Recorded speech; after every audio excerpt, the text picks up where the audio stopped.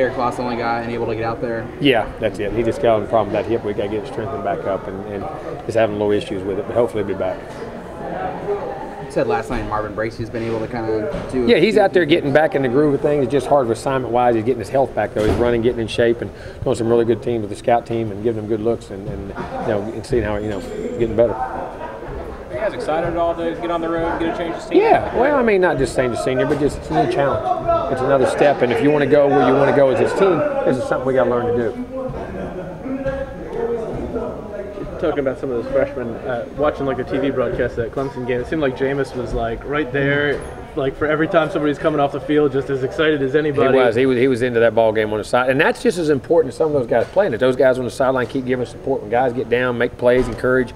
That's an important part, and I think it's good, especially to let those other teammates see how enthused he is when somebody else is making plays. I think that's a good sign.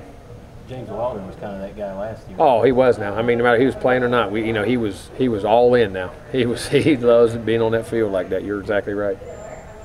How much are you looking forward to just the test that your team faces? You've been so pleased with the performance and preparation, but that's all great to this point. You still got to go do it. You got to do it in a hostile environment. I'm very interested if they handle the distractions and the things that go with travel and being in the hotel and the time and all those types of things. I'm very interested in going into another team's stadium and playing. I'm very excited to watch that. I really am.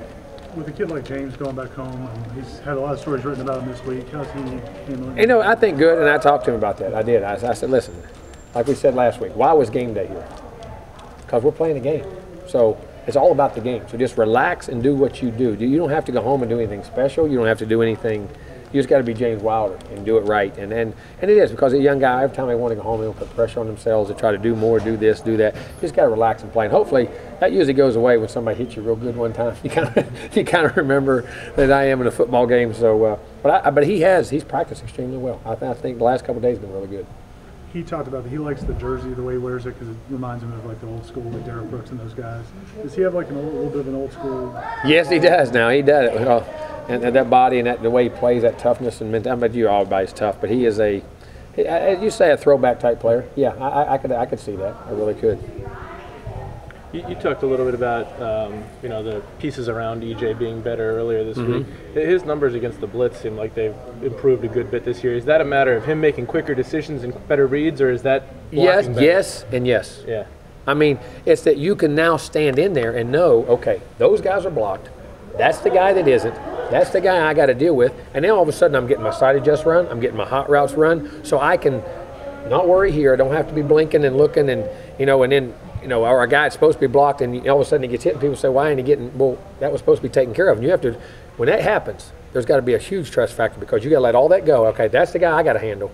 And then you get your sight, your height, whatever you got to do out of there. And it's a huge part because of the trust. And it allows him to have that confidence to keep doing it, and then they're executing around him.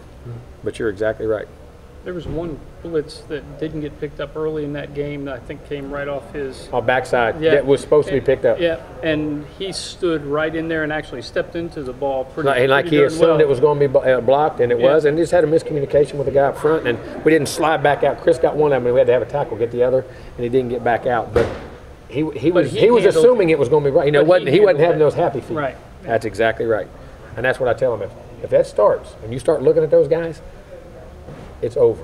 You can't play quarterback. And he's doing a great job of trusting those guys around him.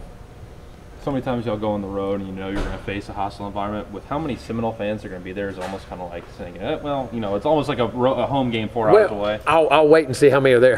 They're saying all that, but I'll wait and see. I'm sure I'd be great if we could have more than them or something like that. I don't know that, but we'll wait and see. We got to prepare for the worst, and then we'll adapt to the other. They just announced it's a sellout. So. Is that right? 65, that, wow.